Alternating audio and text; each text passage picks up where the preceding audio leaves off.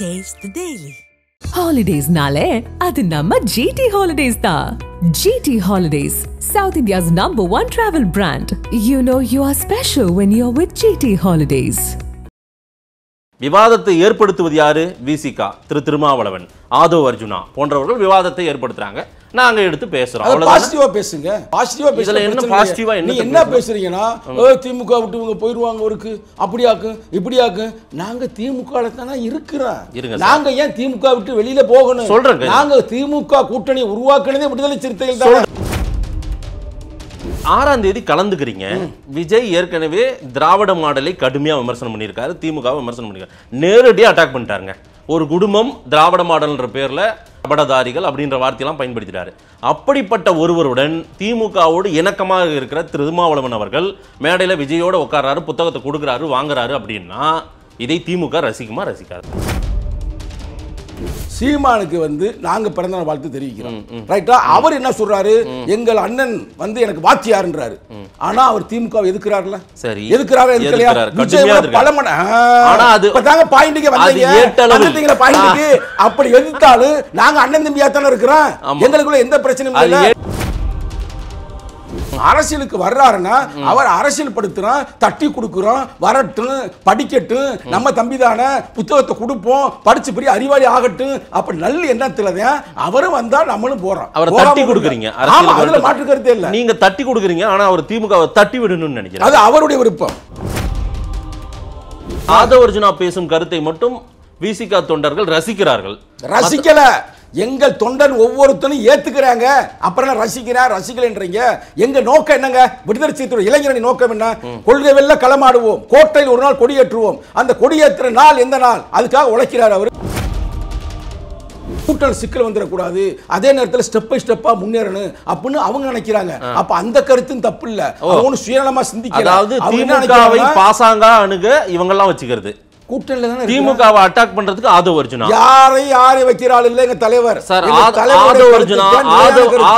உறுதியான கருத்து ஆதவ் அர்ஜுனுடைய கருத்து.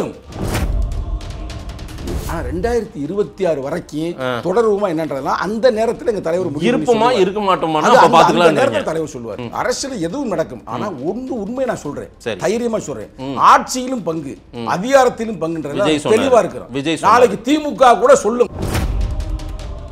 திமுக எதிர்ப்பு மனநிலை இப்ப விசிகாவுக்குள்ளார இருக்கு. வேகவேல கண்டுபிடிச்சாங்க. இப்ப நாங்க மது ஒழிக்கணும் கேக்குறோம். அது ஒழிக்கிறதுக்கு அறிக்கை கொடுத்துருக்காங்களா? அப்ப நான் வாய் அடிச்சு அடிமை மேல உட்காரணுமா? அதெல்லாம் இருக்க முடியாது. விடுதலை சிறுத்தைகள் தொடர்ந்து போராடுவோம். இந்த போராட்ட குணத்தை இது விடுதலை சிறுத்தை இளைஞரணியோட வாய்ஸ். அப்ப அப்படி பேசும்போது சில பத்திரிகையாளர்கள் என்ற பேரை சொல்லிக்கிட்டு அவங்க வாங்கி தின்னுற வயல்களா என் கட்சியை கேவலமா பேசுறாங்க. நாங்க அப்ப அமைதியா இருக்கணுமா? ஆதன் தமிழர்களுக்கு வணக்கம். பல்வேறு துறைகளில் ஆகச் சிறந்த ஆளுமைகளை சந்தித்து நாம் நேர்காணல் எடுத்து வருகிறோம். அந்த வகையில் மீண்டும் நம்மோடு இணைந்திருக்கிறார் விடுதலை சிறுத்தைகள் கட்சியின் திரு சங்கத்தமிழன் அவர்கள். அவரிடம் கேட்பதற்கு நிறைய இருக்கின்ற வாரங்களோடமே கேட்போம். வணக்கம் சங்கத்தமிழன் அண்ணே. வணக்கம். எப்படி இருக்கீங்க? விடுதலை சிறுத்தைகள் கட்சி தான் கடந்த ஒரு 2 மாசமாவே தலைப்பு செய்தி தமிழ்நாட்டில். என்ன நடந்துட்டு இருக்கிறது விடுதலை சிறுத்தைகள் கட்சிக்குள்ளார? திடீர்னு நைட்டு ஒரு 1:30-2 மணிக்கெல்லாம் உங்க தலைவர் 4 பக்கம் அறிக்கை கொடுக்குறாரு. சந்தேகம் கிளப்பும் சதி அறிவோம். யார் சந்தேகம் கிளப்புறது? அந்த சதியை வந்து எல்லாரும் அறிஞ்சுக்கோங்கன்னு ஒரு அறிக்கை, 4 பக்க அறிக்கை. அதில் பத்திரிக்காரங்களையும் சொல்கிறாரு. என்ன சொல்கிறாரு? அடையாளம் இல்லாத ஊடகவியலாளர்கள் சிலரும் நம்ம கூட்டணியை உடைக்கணும்னு வேலை செஞ்சுருக்கிறாங்க அப்படின்னு. நாங்கள் கூட்டணியில் இருப்போம், இருந்துகிட்டே இருப்போம் அப்படின்னு சொல்ல வேண்டிய தேவை அடிக்கடி ஏன் எழுது? நாங்கள் இருக்கோன்னு இப்படி சொல்ல தான் நீங்கள் இருப்பீங்களா இருக்க மாட்டீங்களான்ற டவுட்டு எல்லாருக்கும் வருது. இருக்கீங்கன்னா இருங்க, அவ்வளோதான். அது ஏன் சும்மா சொல்லிகிட்டே இருக்கீங்க? நாங்கள் திமுக கூட தான் இருக்கோம், திமுக கூட்டணியில் தான் இருப்போம் அப்படின்னு ஏன் சொல்லிக்கிட்டே இருக்கீங்க? அதாவது அதோடைய தலைப்பணியை பார்த்தீங்களா? தாய் சொல்லுன்னு போட்டிருப்பாரு. தாய் சொல் 1 அப்படின்னு போட்டிருப்பாரு. சரி, தாய் சொல்லு அப்படின்னா எப்படி? இவர் ஒரு தலைவர்.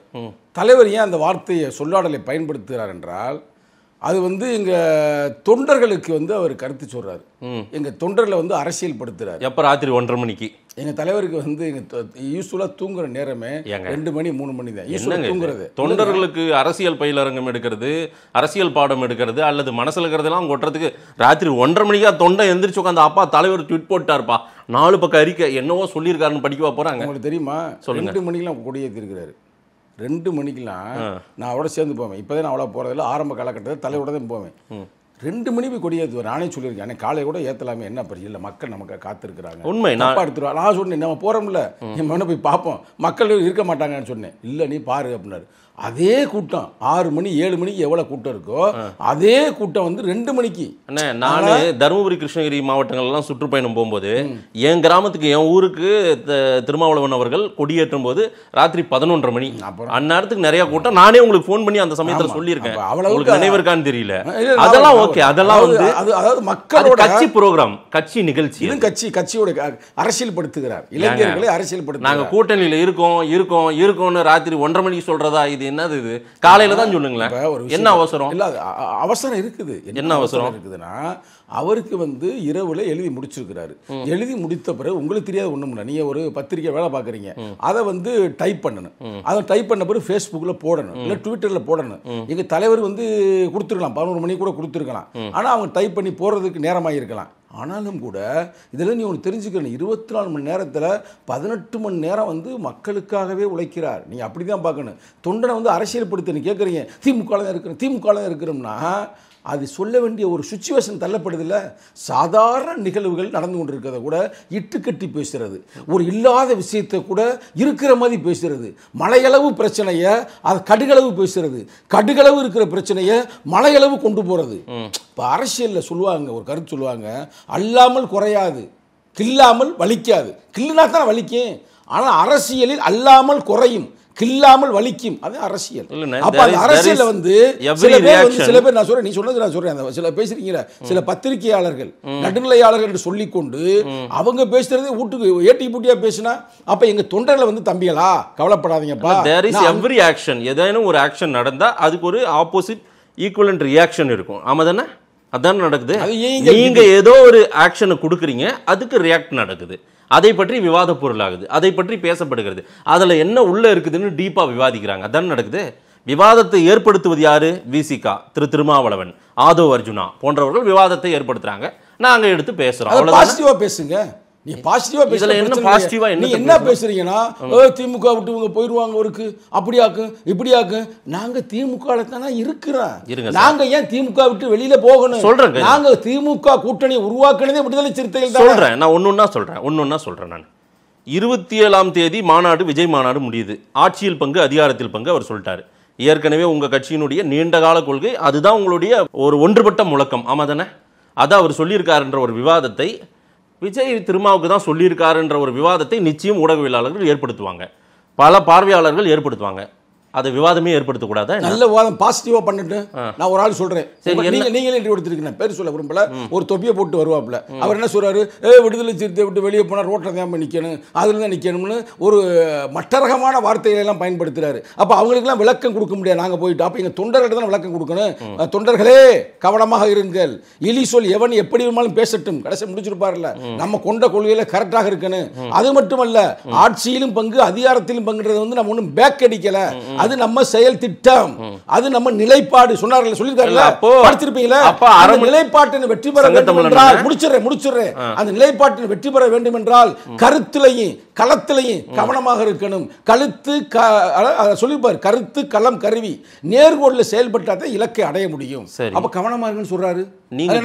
நீங்க கவனமா இருக்கீங்க, உங்க தொண்டர்களும் உங்க பாதையில தான் வரப்போறாங்க அப்படின்னா, அரை மணி நேரம் யாராவது ஒரு தொலைக்காட்சியிலையோ ஒரு யூடியூப்லயோ உட்காந்து பேசிட்டாவே உங்க கூட்டணியை உடைச்சிட முடியுமா என்ன? விடுதலை சிறுத்தைகள் வந்து ரொம்ப அப்படியே தடம் மாறுது அப்படின்றத உறுதிப்படுத்திட முடியுமா என்ன? ஏங்க அரை மணி நேரம் ஒருத்தர் பேட்டி பேசிட்டாவே முடிஞ்சிச்சா என்ன? என்ன சொல்ல வரீங்க? நீங்க உறுதியா இருக்கீங்களா இல்லையா? நீங்க ஏன் பதட்டம் ஆகுறீங்க? உங்களுக்கு ஏன் ராத்திரி 1:30-2 மணிக்கு ஒரு கருத்தை 4 பக்க கருத்தை யாருக்கு சொல்றீங்க? நீங்க கேட்டா தொண்டர்களுக்கு சொல்றீங்கன்றீங்க. அதுலயே இருக்கீங்களே. ஆமா, 7 மணிக்கு போட்டாரு சார், காலையில போடுங்க சார். அவர் கல்யாணம் பண்ணல, குழந்தை இல்ல, குட்டி இல்ல, யாரும் இல்ல, அவர் அரசியல் தான், அவர் கோட்பாட்டா இருக்கிறாரு. இரவு அவருக்கு ஒண்ணுதான், பகலும் ஒண்ணுதான். ஆனா அறிக்கை கொடுக்குறாரு. காலைல கூட எந்திரிச்சு படிச்சு போறாங்க. இப்ப பொண்டாட்டி பிள்ளை குட்டி இருந்துச்சுன்னா அவன் அடுத்து தூங்கிக்கிட்டு இருப்பேன், இல்ல பிள்ளைகளுக்கு ஏதாவது சேவகம் பண்ணிக்கிட்டு இருப்பேன். ஆனா அவன் எல்லாம் போட முடியாது, மற்ற தலைவர்களுக்கு சொல்றேன். ஆனா எங்க தலைவருக்கு அப்படி இல்ல. அப்ப 24 நேரம் மக்களை பற்றி சிந்திக்க இருக்கிறார் அப்படின்றது ஒன்று. இன்னொன்று உங்கள் பாயிண்ட்டுக்கே நான் வர்றேன். இவ்வளவு வந்து பிரச்சனை பண்ணுறாங்க, நல்லா பண்ணட்டுங்க. பத்திரிகையாளர்களுக்கு அந்த உரிமை இருக்கு. அரை மணி நேரம் பேசாவே உங்க கட்சி கூட்டணி உடைஞ்சிரும். அந்த அளவுக்கு நீங்க பலவீனமா இருக்கீங்க. ஆனால் நீங்க அவ்வளவு பலவீனமா அரசியல் படுத்த வேண்டிய பொறுப்பு இருக்குங்க. காலையில படுத்துங்க சார், அரசியல ராத்திரில படுத்துறா கேட்டா அவர் தூங்குறது இல்ல, அவர் உழைப்பாளி. உங்களுக்கு என்ன பிரச்சனை? இப்ப இரவு கொடுத்ததே பிரச்சனை. அங்கதான் ஏதோ ஒரு அழுத்தமும் இருக்கிறது விசிகாவுக்கு, அல்லது யாருக்கோ சில விஷயங்களை நம்ம சொல்ல வேண்டிய தேவையும் இருக்குன்னு நடு ராத்திரில கொடுக்குறாரா திருமாவளவன்? நடு இரவு நாங்கள் கொடுப்பது எங்களுக்கு தொன்று தொற்று வழங்குவது. இப்ப இன்றைக்கு நேற்று அல்ல, இதற்கு முன்னாடியே நீங்க பாத்தீங்கன்னா அமைப்பாய் தொழில் என்ற புத்தகம் எழுதினது கூட அவர் எத்தனை மணிக்கு முடிப்பாருன்னா 5 மணிக்கு முடிப்பாரு. அப்ப நானும் எல்லாம் சேர்க்குவாரும் பக்கத்துல உட்காந்துருப்போம், படிக்கப்பா அப்போ அங்கே 5 மணி கொடுப்பாருங்க. நாங்கள் தூக்கத்தில் இருப்போங்க, படிச்சுட்டு அதை கரெக்டாக பாருங்க அப்படின்னு அதே ஒரு பதிவு சொல்லிப்பார். நான் கூட புத்தகம் கொடுக்கும்போது கூட நான் வாசித்து காட்டியிருக்கேன். அதுமாதிரி எங்கள் தலைவருக்கு இரவும் பகலும் ஒன்று. அதில் ஒன்றும் மேட்ரு, நான் மேட்ருக்கு வரேன் இந்த விஷயத்துக்கு. என்ன விஷயம் சப்ஜெக்டில் நாங்கள் வந்து யாரை பார்த்தும் பயப்படல, யாரை பார்த்து பேசி கெடுத்து விடுவாங்க அப்படிலாம் இல்லை. ஏன் லெட்டராக கொடுக்குறாருன்னா ஒரு சோசியல் மீடியாவில் கூட பேசிட்டு போயிடலாம். ஆனால் சோசியல் மீடியாவில் பேசும்போது அவர் நினைத்த கருத்துக்களை அப்புறம் பதிவு செய்ய முடியாது. அப்போ ஒரு கடிதமாக இருக்கும் பொழுது இப்போ நானே வந்து அதை 5 முறை படிச்சிட்டேன். எப்பெல்லாம் தேவையோ திருப்பி எடுத்து படிச்சுக்கிறேன். ஓஹோ அண்ணன் இதைத்தான் சொல்றாரு, கரெக்ட். அப்போ நான் புரிதலுக்கு ஒரு ஆளாக்கப்படுகிறேன். எங்கள் தலைவர் சொல்றாருல்ல, கற்றலும் கற்பித்தலும் கடமையாதல் வேண்டும், அந்த கடமையில் தலைவர்கள் உருவாதல் வேண்டும். அப்ப தலைவர்களை உருவாக்குறாரு, நல்ல விஷயம் தானே? இல்லைங்க, விடுதலை சிறுத்தைகள் பற்றியோ விடுதலை சிறுத்தைகளின் நிலைப்பாடுகள் பற்றியோ சிலருக்கு சந்தேகம் எழுந்திருக்கிறது. அதே போல் சிலர் வந்து தேவையற்ற விவாதங்களை கிளப்புகிறார்கள், வதந்தியை கிளப்புறாங்க அப்படின்ற ஒரு பார்வை உங்களுக்கு அழுத்தமாக வருது. அப்படின்னா இந்த விவாதம்ன்றது வந்து நீங்கள் தான் அந்த விவாதத்துக்கு தீனி போடுறீங்க. ஆமாவா, தீனி போடுறது நீங்கள் தானே. நீங்கள் பேசாத ஒரு விஷயத்தை எடுத்து யாராவது விவாதம் பண்ணாங்களா? அதை சொல்லுங்கள். ஆதவ் அர்ஜுனா என்ன சொன்னார்? 4 வருஷத்துக்கு முன்னாடி அரசியலுக்கு வந்தவர் துணை முதலமைச்சர் ஆகலாம், ஏன் எங்கள் தலைவர் ஆகக்கூடாதான்றாரு. அதை விவாதம் பண்ணலாமா வேண்டாம்? பண்ணலாம், நல்லா பண்ணலாம். அதை தாங்க விவாதம் பண்ணலாம். நல்லா பண்ணுங்கப்பா. அப்போ விவாதத்துக்கான பொருளை கொடுத்தது யாரு? ஆதவ் அர்ஜுனா. ஆதவ் அர்ஜுனா யாரு? விடுதலை சிறுத்தைகளின் துணை பொதுச் செயலாளர்களில் ஒருவர். அவரா பேசுறாரா, இல்ல டாக்டர் திருமாவளவன் அவர்கள் தலைவர், உங்க தலைவர் சொல்லி பேசுறாரா அப்படின்ற ஒரு விளக்கத்தை நீங்க கொடுக்கணுமா இல்லையா? அதாவது நீங்க சொன்ன மாதிரி தீனி போட்டிருக்கலாம், நீங்க அந்த தீனியை சாப்பிட்டுருக்கலாம், சாப்பிட்டு கக்கலாம், ஒன்றும் பிரச்சனை இல்லை. ஆனால் நாங்கள் என்ன சொல்றோம்னா நீங்க ஒரு பாசிட்டிவாக கொண்டு போகணும். அதை விட்டுவிட்டு நீ என்ன பண்ணுறீங்கன்னா இவர் வந்து திமுக கூட்டில் வந்து உடைக்கிறதுக்காகத்தான், இல்லை உடைஞ்சு போகிறதுக்காகத்தான் இவங்க இப்படிலாம் பண்ணுறாங்கன்னு இல்லாத ஒரு கருத்தை பரப்பும் பொழுது அதுக்கு வந்து பதில் சொல்ல வேண்டிய பொறுப்பு எங்கள் தலைவருக்கு இருக்கு. கருத்து இருக்கா இல்லையான்றது நம்ம ஒரு லைனாக போகலாமா? தயாராக தானே இருக்கு. விஜய் அவர்களும் திருமாவளவன் அவர்களும் டிசம்பர் 6ஆம் தேதி புத்தக வெளியீட்டு விழாவில் பங்கேற்க போகிறாங்க. அது ஆதவ் அர்ஜுனாவுடைய வாய்ஸ் ஆஃப் காமன் வந்து வெளியிட போறாங்க விகடனோடு சேர்ந்து. விகடன் வெளியிடுகிறது. அதற்கான நிகழ்வை ஆதவ் அர்ஜுனுடைய வாய்ஸ் ஆஃப் காமன் செய்கிறது. ரைட். ஒவ்வொரு நிகழ்விலும் ஒவ்வொரு பிரச்சனையுடைய மைய பொருளாகவும் ஆதவ் அர்ஜுனா இருக்காரு. ஆமாவா இல்லையா? ஆதவ் அர்ஜுனா இருக்கு. ஆதவ் அர்ஜுனா உங்க கட்சிக்கு பிரச்சனையா இல்ல உங்க பிரச்சனையெல்லாம் கிடையாது, இல்ல அவர் வந்து எங்களை வந்து ஸ்மூத்தா அவர் பாதுகாத்து தான் கொண்டு போயிருக்கிறாரு அப்படின்னு நீங்க நினைக்கிறீங்களா? விடுதலை சிறுத்தைகளை பாதுகாக்க தலைவனை தவிர வேற யாரும் இல்லை. அதை முதல்ல நான் கோடிட்டு காட்ட விரும்புகிறேன். ஆதவ் அர்ஜுனா பண்றாங்க. ஆனால் அதே நேரத்தில் அன்பு தம்பி ஆதவ் அர்ஜுன் அவர்கள் கட்சியை வலிமையாக்க வேண்டும் என்பதற்காக அவருக்கு முடிந்த அளவுக்கு அவர் செயலாற்றுகிறார். இப்ப என் கட்சியில துணை பொதுச்செயலாளர் என்பது 1 2 அல்ல, 10 பேர் இருக்கிறாங்க. யாரு? அண்ணன் தம்பி வன்னியரசு ஒரு துணை பொதுச்செயலாளர் தான், எழில் கரோலின் துணை பொதுச்செயலாளர் தான், ரஜினிகாந்த் துணை பொதுச்செயலாளர் தான், கௌதம சன்னா துணை பொதுச்செயலாளர் தான், அண்ணன் ஆற்றலரசு ஆரம்பத்து கால கட்சி ஆரம்பிச்சாரு உங்களுக்கு தெரியும், அவரு துணை பொதுச்செயலாளர் தான். இப்படி பல பேர் இருக்கிறாங்க. அதுல இவரை புதுசா போட்டிருக்கிறாங்க. அவர் அதுல அவருக்கான சக்திகளுக்கு அவரால் என்ன செய்ய முடியுமோ அதை அவர் செய்து கொண்டிருக்கிறார். அவர் என்ன செய்யறாருன்னா அம்பேத்கர் புத்தக வெளியீட்டு விழாவில் ஆதவ் அர்ஜுன் மேடை ஏற்றுவது யார? அண்ணன் திருமாவளவன் அவர்களையும் திரு விஜய் அவர்களையும். ஆதவ் அர்ஜுன் அவர்கள் ஏற்றவில்லை. இதை நடத்துவது விகடன். இப்படி நீங்களே குழம்பி போயிருப்பதால் இரவு 2 மணிக்கு தலைவர் விளக்கம் கொடுக்கிறார். அந்த விளக்கத்தில் தெளிவாக பதிவு செய்கிறார். இதை நடத்துவது விகடன். அதற்கு உதவி செய்வது, மேடை போட்டு கொடுப்பது, இல்ல அதுக்கு மைக்க கட்டுவது, அதுக்கு ஒரு செட்டிங்கை போட்டு கொடுப்பது யார் என்றால் அது வாய்ஸ் ஆஃப் காமன்.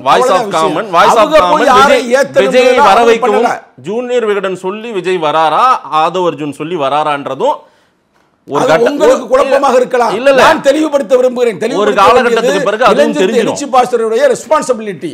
அந்த நிகழ்ச்சியை இப்ப எங்களுடைய மாநாடு, சில மாநாடுகள் நான் நடத்தும் பொழுது நடத்துவது கட்சி. அதற்கான அந்த மேனேஜ்மெண்ட் பண்ணது அவர். அப்படி சில நிகழ்வுலாம் பண்ணியிருப்பாரு. ஸ்டேஜ் போடுறது இல்ல மத்த அவங்களை எப்படி ஆர்கனைஸ் பண்றது அப்படின்றத செய்து கொடுத்திருக்கிறார். அது எப்படின்னா அவங்களுடைய வேலை. அதுக்கு அவங்க நாங்க பணம் கொடுத்திருக்கிறோம், சும்மா ஓஸ்டில் இல்ல, அதுக்கு அவர் நடத்துவார். அதை போல விகடன் அவங்க உங்கள்கிட்ட கொடுத்திருக்கிறாங்க. இப்ப எப்படி திமுக நடத்து பாருங்க நிகழ்ச்சி, அதிமுக நடத்து பாருங்க நிகழ்ச்சி, இப்ப அன்பு தம்பி இளவல் எழுச்சி தமிழ் இளவல் விஜய் நடத்துறாருல, அந்த நிகழ்ச்சியில எப்படி யாரு நடத்துறா? அவர் நடத்துற ஏதோ சொன்னீங்களே, என்ன சொன்னீங்க? எங்கள் தலைவரின் அன்பு இளவல். ஏதோ வேற என்னைக்குமே அந்த எழுச்சி தம்பியா, ஏதோ எழுச்சி தமிழரின் அன்பு இளவல். அன்பு இளவல் சொன்னீங்களா? அவருக்கு ஏதோ எழுச்சி தம்பின்னு சொன்னாங்க. இல்ல இல்ல, எழுச்சி தமிழரின் அன்பு இளவல் 2 பேர் இருக்காங்க. எங்க தலைவரோட சொல்லாடல் நீங்க பாத்தீங்கன்னா, இப்ப சீமான் அவர்களுக்கு கூட நேத்து பிறந்த நாள், அதை எடுத்து பாருங்க. அன்பு இளவல், அன்பு இளவலுக்கு பிறந்தநாள் வாழ்த்துக்கள். அதே மாதிரி அவருக்கும் பிறந்தநாள் வாழ்த்துக்கள் வந்திருக்கும் போது இந்த வார்த்தை பயன்படுத்தி இருப்பார். அதுதான் நான் சொல்றேன். அப்ப இது மாதிரி அவங்க நிகழ்ச்சி நடத்தும் பொழுது ஒரு மேனேஜ்மெண்ட் கம்பெனி கொடுத்திருப்பாங்க. அது மாதிரி தான் விகடனுடைய நிகழ்ச்சியை அவருக்கு கொடுத்திருக்காங்க. ஆனா மேனேஜ்மெண்ட் கம்பெனி மாதிரி தெரியலையா? ஆதவ் அர்ஜுனாவுக்கு அதுக்கு தான் லெட்டர். அதுக்குதான் இது 4 பக்கம். நீங்க எதையாவது தெளிவா சொல்றாரு பாத்தீங்களா தலைவர்? முதலெடுத்தும் சூப்பர் ஸ்டார் ரஜினிகாந்த் கலந்து கொள்வதாக இருந்தது. அடுத்தபடியாக யார் இன்னொருத்தர் நம்ம முதலமைச்சரே கலந்து கொள்வதாக. நீங்க சொல்ற கதையெல்லாம் நாங்க கேட்டுனே போயிடுவோம், மக்களும் கேட்டுக்கிட்டே போயிடுவாங்க எல்லாத்தையும். உண்மையை மறைக்க முடியல. உண்மை நான் சொல்ற உண்மை. அந்த உண்மையை தான் தலைவர் எழுதி இருக்கிறார். இன்னைக்கு மக்கள் எந்த அளவுக்கு உண்மையை அவங்க நம்மளை விட ஃபாஸ்டா தெரிஞ்சுக்கிட்டு பேசுறாங்கன்றது உங்களுக்கு தெரியும். ஆமாவா இல்லையா? இந்த வீடியோ போட்டு ஒரு அரை மணி நேரத்துல உண்மையை பூரா நீங்க பேசுறது உண்மையா இல்லையான்னு அவங்களே சொல்லிடுவாங்க. சங்கத்தமிழன் என்னைக்குமே உண்மைதான் பேசுவார் என்பது மக்களுக்கு தெரியும். நான் இங்க பாரு, நான் கூட்டல் இருந்தாலும் கூட திராவிட முன்னேற்ற கழகம் தப்புனா தப்புன்னு சொல்லுவேன். அதெல்லாம் வந்து இளைஞர் எழுச்சி பாஸ்டர்கள் என்னைக்கும் பயந்ததில்லை. இன்னைக்கு கூட இந்த தருணத்தில் கூட போதையை ஒழிக்க வேண்டும் என்று தமிழக முதல்வர் தளபதி ஸ்டாலின் மேடைக்கு மேடை பேசுறாரு. டிவிலாம் வந்து விளம்பரத்தை நடிக்கிறார். எது போதையை ஒழிக்கணும், ஏன் மதுவை ஒழிப்பதற்கு போராடவில்லை, டாஸ்மார்க்கை ஏன் மூடவில்லை நான் கேட்டுக்கிட்டே இருக்கிறேன். நான் ஒன்றும் பயப்படல. அது மாதிரி சொல்றேன், தலைவர் கொடுத்த அந்த அறிக்கை 100க்கு 100 உண்மையைத்தான் கொடுத்திருக்கிறார். ரைட். மக்கள் என்ன நினைக்கிறாங்கன்னா, ஆதவ் அர்ஜுனா திருமாவளவன் அவர்களையும் விஜயும் ஒரே மேடையில் ஏத்தணும்னு ஆசைப்பட்டாரு. அவர் நினைக்கல. அந்த ஆசைக்கு திருமாவளவன் அவர்களும் இணங்கி விட்டாரு. திமுக வருத்தமா நினைக்கிறாங்க, அவங்க ஏதோ வேதனைப்படுறாங்க. அதற்காக இந்த லெட்டரை தயாரிச்சு இல்லைங்க நாங்க உங்க கூட தான் இருக்கோம் அப்படின்னு அப்படி ஒண்ணு அந்த கடிதத்துல வந்து முடிக்கும் பொழுது நான் வந்து 6ஆம் தேதி கலந்துக்க போறது இல்ல அப்படின்னு சொல்லையே. 6ஆம் தேதி கலந்துக்க போகிறேன் என்பதை உறுதி செய்வதுதான் அந்த கடிதம். ரைட். 6ஆம் தேதி கலந்துக்கிறீங்க. விஜய் ஏற்கனவே திராவிட மாடலை கடுமையா விமர்சனம் பண்ணியிருக்காரு, திமுக விமர்சனம் பண்ணிருக்காரு, நேரடியா அட்டாக் பண்ணிட்டாருங்க. ஒரு குடும்பம் திராவிட மாடல்ன்ற பேர்ல கபட நாடகம் ஏதோ சொல்லிட்டா, கபடதாரிகள் அப்படின்ற வார்த்தையெல்லாம் பயன்படுத்திட்டாரு. அப்படிப்பட்ட ஒருவருடன் திமுகவோடு இணக்கமாக இருக்கிற திருமாவளவன் அவர்கள் மேடையில் விஜயோட உட்கார்றாரு, புத்தகத்தை கொடுக்குறாரு, வாங்குறாரு அப்படின்னா இதை திமுக ரசிக்குமா ரசிக்காதா? அதாவது டிசம்பர் 6 என்பது என்ன நாள்னு உங்களுக்கு தெரியும். அதெல்லாம் எங்களுக்கு தெரியும். அம்பேத்கருடைய நினைவு நாள். அதே நேரத்துல மசூதி இடிக்கப்பட்ட நாள். அந்த நாள்ல புரட்சியாளர் அம்பேத்கருடைய கொள்கை கோட்பாடுகளை, அது யாரு புரட்சி அம்பேத்கருடைய மயனுடைய பிள்ளை பேரன் எழுதின புத்தகம், அது ஆனந்த் எழுதின புத்தகம், போராளி அவருடைய புத்தகம், அதுபோல் சில அறிஞர் பெருமக்கள் 36 பேர் எழுதிய புத்தகத்தை கொடுக்கும் பொழுது அந்த புத்தகத்தை படித்த பிறகு இல்ல பார்த்த பிறகு இல்ல வெளியிடுவதற்கு முன்னாடி புத்தகம் கொடுத்திருந்தால் அதை பற்றி தான் பேசுவார், அம்பேத்கரை பற்றி தான் பேசுவார். அங்க போய்கிட்டு திமுகவை பேச மாட்டார் என்று நம்புகிறோம். யாரு? விஜய் அவர்கள். அப்ப எங்க தலைவரை வச்சுக்கிட்டு அங்க போயிட்டு சம்பந்தம் அரசியல் பேசிடுவாருன்னு நான் சொல்ல. நீங்க 2 பேரும் ஒரே மேடையில் ஏறீங்க. திருமாவளவன் அவர்களும் விஜய் அவர்களும் அரசியல் கட்சி தலைவர். இப்ப விஜய் ஆமாவா? அதுல மாற்று கருத்து இல்ல. கத்துக்குட்டி இப்பதான் அரசியல்ல குதிச்சிருக்கிறாரு. இருங்க, பாமகவும் விசிகாவும் ஒரே மேடையில் இப்ப ஏற முடியுமா? ஏதாவது ஒரு புத்தக வெளியீட்டு விழாவுக்கு யார் சொல்லுங்க. யாருங்க விஜய்? பாகிஸ்தானியாங்க. பேசுற விஜய் திமுக பாகிஸ்தான்ல இருந்து வந்திருக்க. விஜய் வந்து மண்ணின் மைந்தன். விஜய் திமுகவை அரசியல் எதிரின்னு சொல்லிட்டாருங்க. அவர் அரசியல் எதிரின்னு சொல்லிட்டாரு. அவருக்குள்ள பிரச்சனை. அவர் அந்த பிரச்சனை அவர்களுக்கும் திராவிட முன்னேற்ற கழகத்திற்கு எங்களுக்கு அவருக்கு எந்த பிரச்சனை? எங்க பேசினாரா? நாளைக்கு ஐயா ஸ்டாலின் அவர்களை சந்தித்தால் ஐயா ஸ்டாலின் அவர்களை திருமாவளவன் என்னங்க இப்படி பண்ணிட்டீங்க, அவர் என்னைய வந்து கடுமையா விமர்சனம் பண்றாரு, நீங்க போய் அந்த மேடையில நீங்க உட்காருங்க, இது நல்லதான்னு வரா? தப்பா எடுக்க கூடாது. இது முக்கியமான கருத்து. இப்ப கொஞ்ச நாளைக்கு முன்னாடி நான் சொல்றது வந்து சர்ச்சையை கூட ஆகலாம், ஆனா நான் பேசுவது உண்மையை பேசுவேன். உண்மையை மட்டும் சொல்லுங்க. உண்மையை மட்டும் சொல்றேன். கொஞ்ச நாளைக்கு முன்னாடி டாக்டர் கலைஞர் மு கருணாநிதி ஐயா அவருடைய வெளியிட்டாங்களா? ஆமா. ஸ்டாம்பு வெளியிட்டாங்களா? வெளியிட்டது யாரு? ரஜினிகாந்தா? ராஜ்நாத் சிங். சரி, யார் அவரு? ஆமா, பிஜேபி RSS பின்புலம் உள்ளவர். நாங்க தான் சொன்னோமா, ஏங்க எங்களுக்கு தான் RSS பிடிக்காது, பிஜேபி பிடிக்காது பாருங்க. அடுத்து ஒண்ணு, இப்போ வந்து நீங்க ராஜ்நாத் சிங் கூட்டி வரலாம், நாங்க விஜய் கூட்டி வர கூடாது. அடுத்து ஒரு வர்றேங்க வந்து முடிச்சுக்கிறீங்க, அப்புறம் உங்க கருத்து சொல்றதுக்கு சுதந்திரம் இருக்குங்க. அடுத்து கொஞ்ச நாளைக்கு முன்னாடி ஆளுநர் அப்படின்னு நீ சொல்லுவீங்க, RSS ரவி அவர்களை நாங்க எதிர்த்து நாங்க போராடினோம். நாங்கெல்லாம் போகல, எங்கள்கிட்ட எம்எல்ஏ இருக்கிறாங்க, எங்கள்கிட்ட எம்பி இருக்கிறாங்க, நாங்க போகல. டீ கடைக்கு டீ கொடுக்குறாரு, காப்பி கொடுக்குறாருன்னு அங்க போய் காப்பி சாப்பிட்டீங்க. அதை நாங்க எதிர்த்து சொல்றீங்க. அவர்தான் நீ கேட்டீங்க, சொல்லுங்க. அது மக்களுக்கு தெரியும். இடையில நான் வந்து அறிவாளிகள். ஆகையால் அந்தந்த கட்சிக்கு அந்தந்த சுதந்திரம் இருக்கிறது. ஆகையால் நீங்கள் மற்றோடு கலந்து கொள்ள நாங்கள் தவறாக எடுக்க மாட்டோம். அதை போல நான் வந்து வம்புக்களுக்களை யதார்த்தத்தை சொல்றேன். அதை போல நாங்கள் விஜயை சந்திப்பதோ பேசுவதையோ அவர்கள் தவறாக எடுக்க மாட்டார்கள். அப்படி தவறாக எடுத்தால் 1க்கு 2 முறை இந்த அறிக்கையை படித்தால் அவர்கள் புரிந்து கொள்வார்கள். அதாவது நீங்க சொல்றது எப்படி இருக்குன்னா, திமுக கிட்ட சொல்றீங்க நீங்க வேற நாங்க வேற, எங்களுது ஒரு தனி கட்சி, உங்களுக்கு தனி கட்சி. நீங்க நாணயத்தை ராஜ்நாத் சிங்கை கூட்டிட்டு வந்து வெளியிடுவீங்க, டீ குடிக்க நீங்க மட்டும் ஆளுநர் மாளிகை தனியா போயிடுவீங்க. ஏன் நாங்க விஜய் வச்சு புத்தகம் வெளியிடக்கூடாதா? அதை நீங்க வந்து இப்படி பார்க்க கூடாது. நான் உங்களை நடத்த விரும்புகிறேன், உங்கள் கருத்தை இல்ல நாங்க நடத்தலங்க. அதுக்கு டெஃபினிஷன் இல்லங்க. விகடன் நிகழ்ச்சி நாங்க போய் கலந்துக்கிறோம்ங்க. ஒரு எடுத்துக்காட்டுக்கு தாங்க உங்களுக்கு சொன்னேன். நீங்க சொன்ன கருத்தை ஏற்றுக்கொள்கிறீங்க. அவங்க கட்சி வேற கட்சி, எங்க கட்சி வேற கட்சி. அவங்களுக்கு ஒரு தலைவர், எங்களுக்கு ஒரு தலைவர். அவங்களுக்கு ஒரு கொள்கை கோட்பாடு, எங்களுக்கு ஒரு கொள்கை கோட்பாடு. அவங்களுக்கு ஒரு கொடி, எங்களுக்கு ஒரு கொடி இருக்கு. அதுல எந்த மாற்று கருத்தும் இல்ல. ஆனாலும் நாங்கள் சமூக நீதி என்ற புள்ளியில இணைந்து நாங்கள் செயல்படுகிறோம், அவ்வளவுதான். ஆனா சமூக நீதி எல்லாம் போலி, இவங்க வந்து வேடம் போடுறாங்க அப்படின்னு சொன்னவர் தான் விஜய். மேடையில் அப்படித்தானே சொல்லியிருக்காரு. திராவிட மாடலை சமூக நீதி சமத்துவன்ற பேர்ல ஒரு குடும்பம் உட்கார்ந்து கொள்ளையடிச்சிட்டு இருக்கு இப்படின்னு பேசுறாரு. அவருடைய கருத்து. அப்படி ஒருத்தர்கிட்ட நீங்க மேடையில பகிர்ந்துகிட்டு உட்கார்ந்தீங்கன்னா இதை திமுக எப்படி ரசிக்கும்? திமுக கூட்டணியில நீங்க பயணித்தா அந்த தொண்டர்கள் எப்படி ஏத்துப்பாங்க? அந்த தொண்டர்கள் எப்படி தவறாக தவறாக எடுக்காது.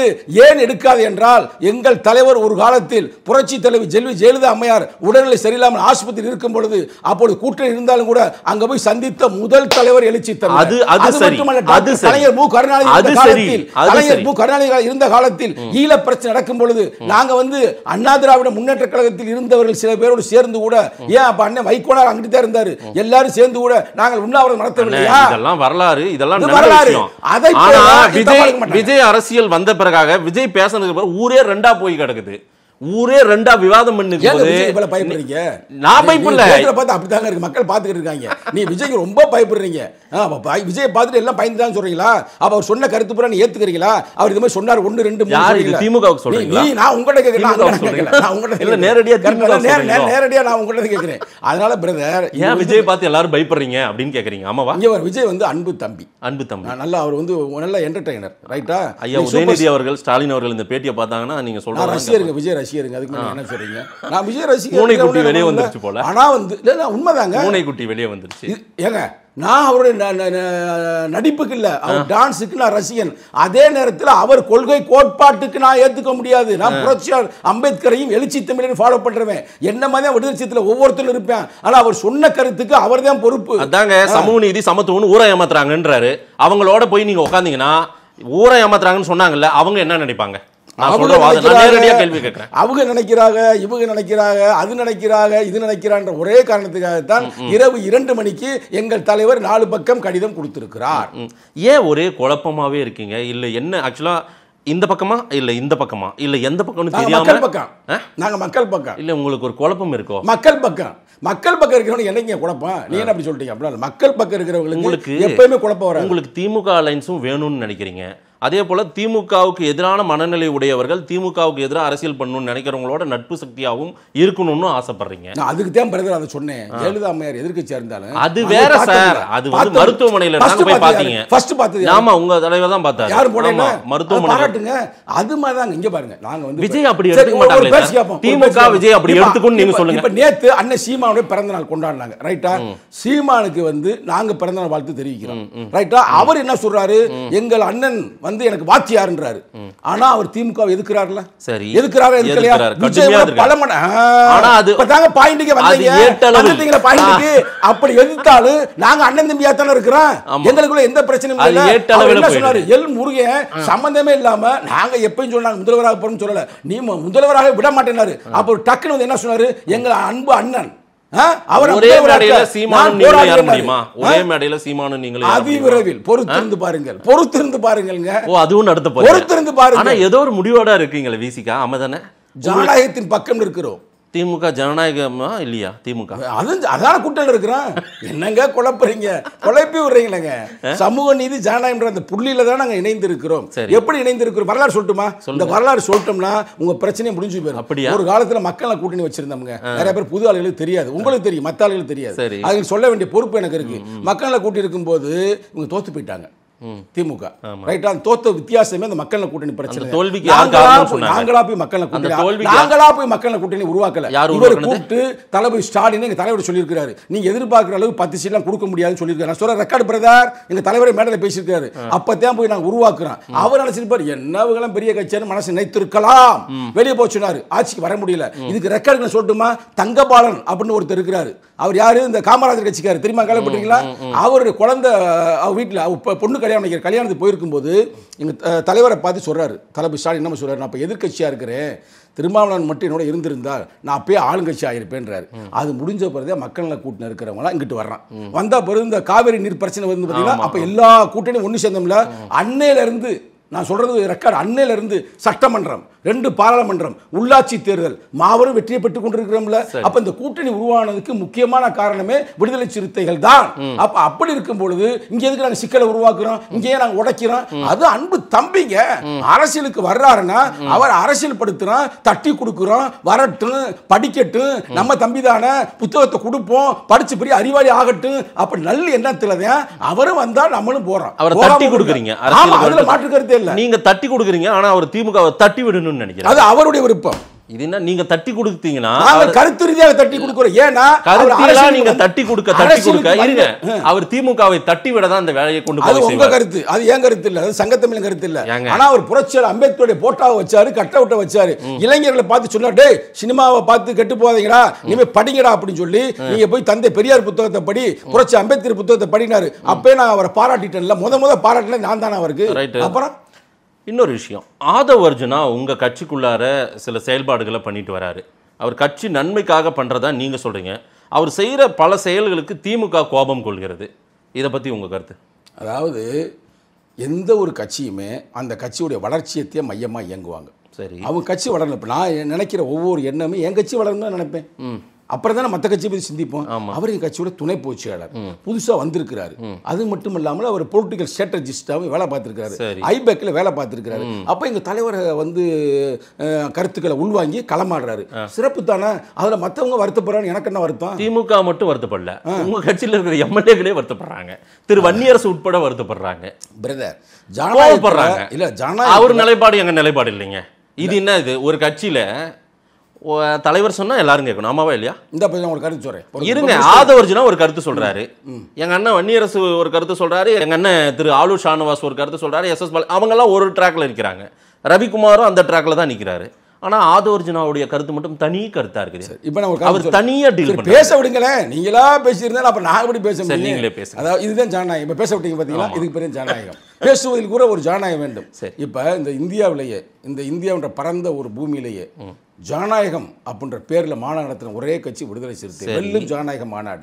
அப்ப ஜனநாயகத்தின் உருவமா எங்க தலைவர் இருக்கிறாரு. அப்ப சங்கத்தமிழனா உன் கருத்தை நீ பேசு, யார் அன்பு தம்பி உன் கருத்தை பேசு, நீ யாருப்பா ரவிக்குமாரா உங்க கருத்தை நீயே பேசுங்க, இந்த பக்கத்து தம்பி வன்னியரசு உன் கருத்தை பேசுங்க. பேசி எல்லா கருத்தையும் உள்வாங்கிட்டு லெட்டர் போட்டார்ல, கொடுத்துட்டாரு லெட்டர்.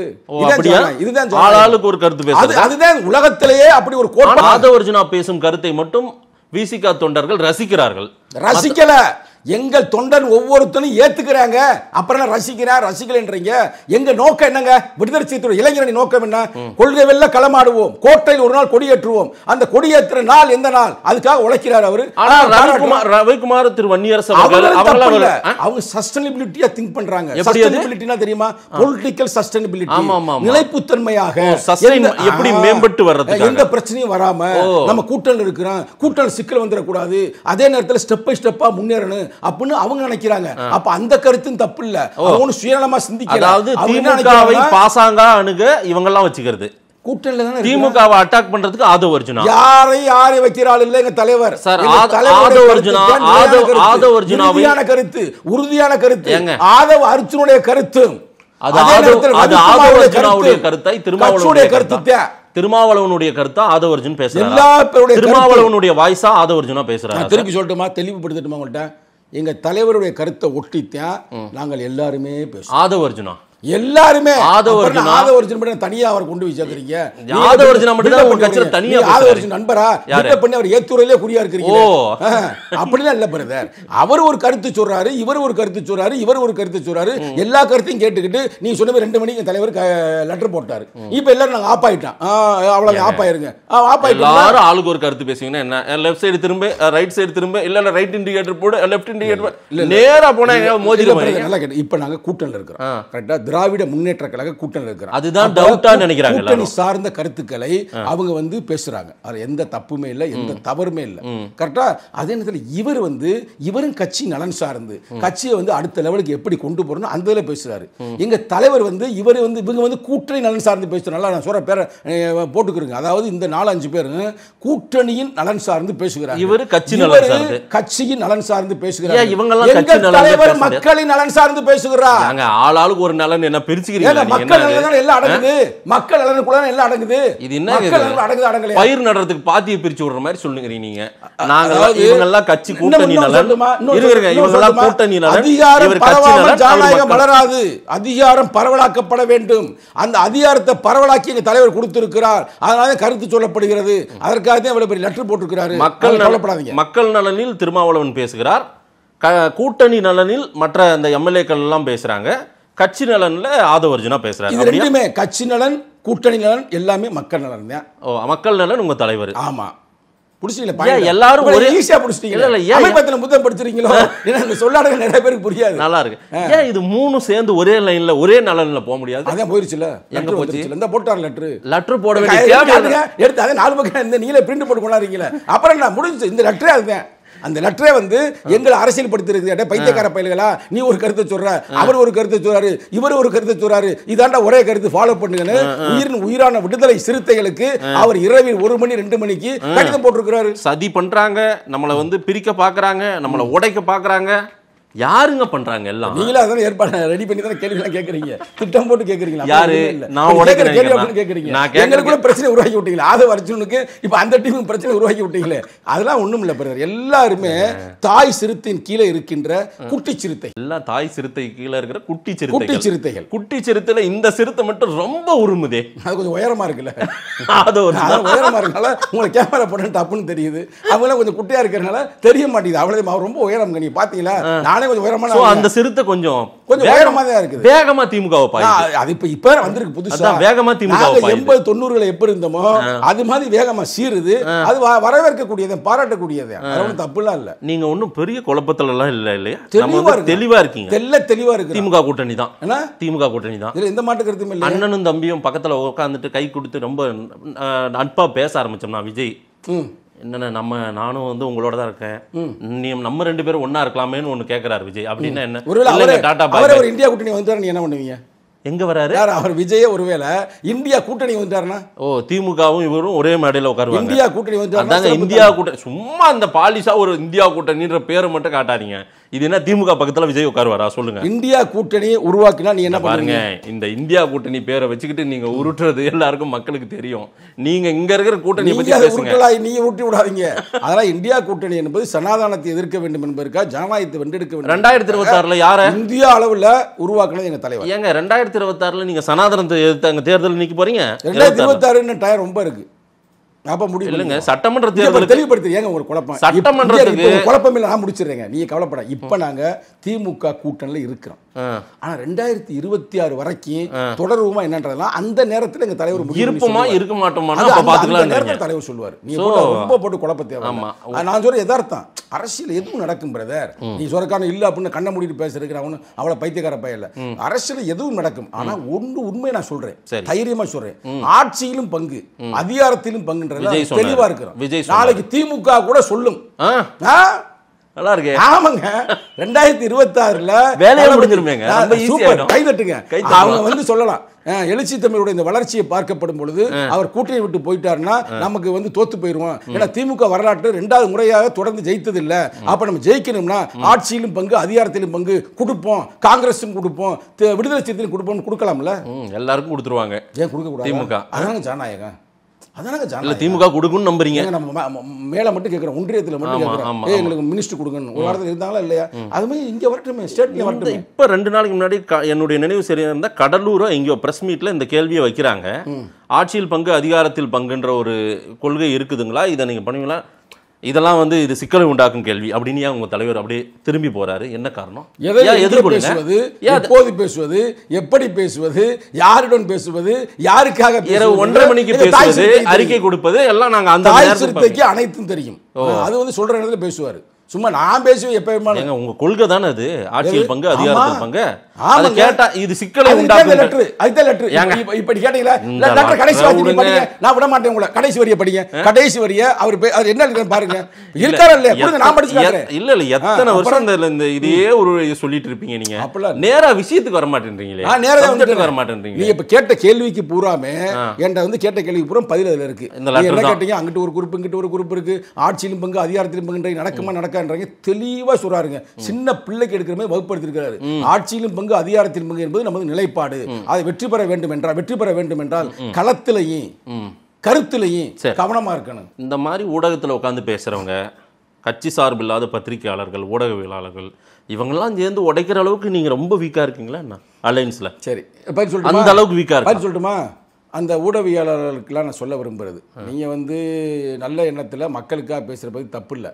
அதில் ஒரு சில பேர் திட்டமிட்டு விடுதலை சிறுத்தைகளை கேவலப்படுத்த வேண்டும் என்பதற்காக நீங்கள் பேசுகிறீங்க. நாங்களாம் ஒரு காலத்தில் சும்மா நோட்டீஸ் ஓட்டுறதுக்கு, வால் போஸ்ட் ஓட்டுறதுக்கு, கொடி தூக்குறதுக்கு இருந்த ஒரு அமைப்பான மக்களை இன்றைக்கி அணிதிரட்டி இன்றைக்கி ஒரு அரசியல் அதிகாரமாக வென்றெடுத்திருக்கிறார் என்றால் அதுக்கு பின்னாடி அவருடைய உழைப்பு என்ன, அவருடைய தியாகம் என்னெல்லாம் சிந்திச்சு நீங்கள் பேசணும். ஏதோ சில கட்சிகள், அது எந்த நீவோட திமுக நினச்சிக்கிறாதீங்க, ஏதாவது கட்சிகள் ஏதோ உங்களுக்கு கொஞ்சம் தர்றாங்க அப்படின்றதுக்காக தொடர்ந்து இப்போலாம் எனக்கு திமுகவுடைய மீடியா இருக்கிற நண்பர்கள் நிறைய பேர் எனக்கு ஃப்ரெண்டு தான். இப்போ அவங்க என்னை கூப்பிடவே மாட்டாங்க தெரியுமா உங்களுக்கு. நான் ஓப்பனாக சொல்லலாம், என்ன காரணம், எனக்கு அவங்களுக்கு எந்த பிரச்சனையும் இல்லை. ஆனால் அவங்க நினைக்கிறாங்க சங்கத்தமிழன் கூட்டியாந்தோம்னா இவர் ஏதாவது திமுக எதிர்த்து கூட பேசுவார் அப்படின்னு. இது தப்பு. ஒரு ஜனநாயகத்தில் திமுக எதிர்ப்பு மனநிலை இப்போ விசிகாவுக்குள்ளார இருக்கு. இங்க பாருங்க பிரதர், நாங்க ஜனநாயகம் வேக வேலை கண்டுபிடிச்சா இல்லைங்க, நீங்க ட்ராக்க மாத்துறீங்க. இப்ப நாங்க மது ஒழிக்கணும்னு கேட்கிறோம், அது ஒழிக்கிறதுக்கு ஏதாவது அறிக்கை கொடுத்துருக்காங்களா? அப்ப நான் வாய் அடிச்சு அடிமையை உட்காரணுமா?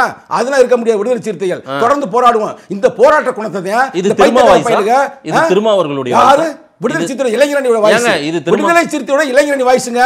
அப்ப அப்படி பேசும்போது சில பத்திரிகையாளர்கள் என்ற பேரை சொல்லிக்கிட்டு அவங்க வாங்கி தின்னுற வயல்களா என் கட்சியை கேவலமா பேசுறாங்க. நாங்க அப்ப அமைதியா இருக்கணுமா?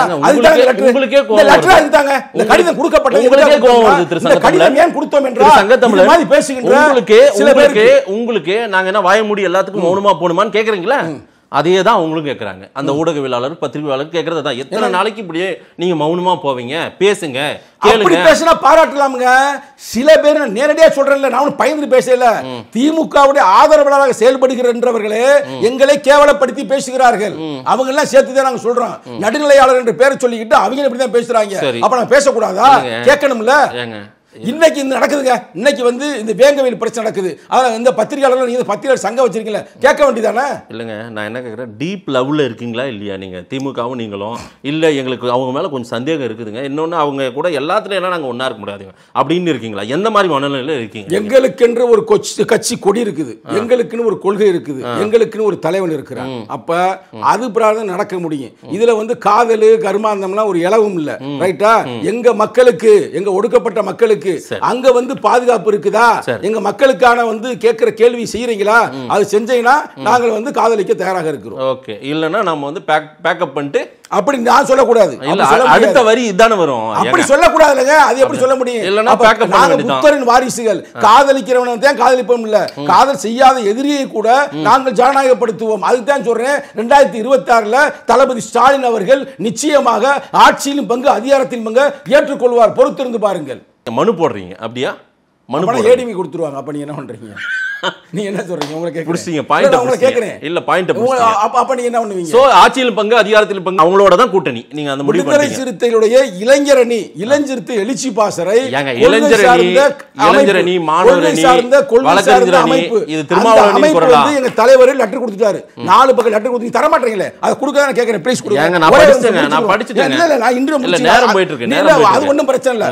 ஒரு நிமிஷம் அது லெட்டர் மட்டும் கடைசி பக்கத்தை குடிச்சு முடிச்சுக்கலாம். நான் 4 பக்கத்தை 7 பக்கமா எடுத்து வந்திருக்கேன். நான் எங்க இருந்து படிப்போம். நீங்க குடுக்கலன்னா நாங்க வச்சிருக்கோம்ல.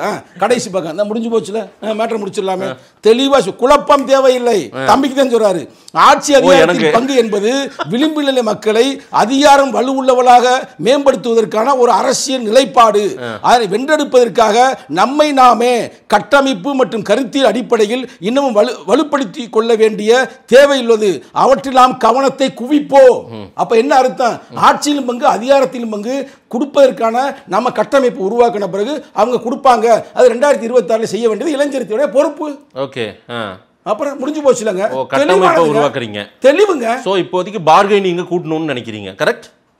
பார்கெனிங் அதிகாரத்திலும் வேற வலிமையை கூட்டணும்னு நினைக்கிறீங்க. ஆட்சியிலும் பங்கு அதிகாரத்திலும் பங்கு. அதுதான் கடைசி மனிதனுக்கு ஜனநாயகம், எளிய மக்களுக்கு அது கொடுப்பவர்களோடு நம்ம கூட்டணி. கரெக்ட். நேரா வாங்க பாயிண்ட்க்கு வாங்க. அதுக்கு நான் பதில் சொல்ல முடியும்.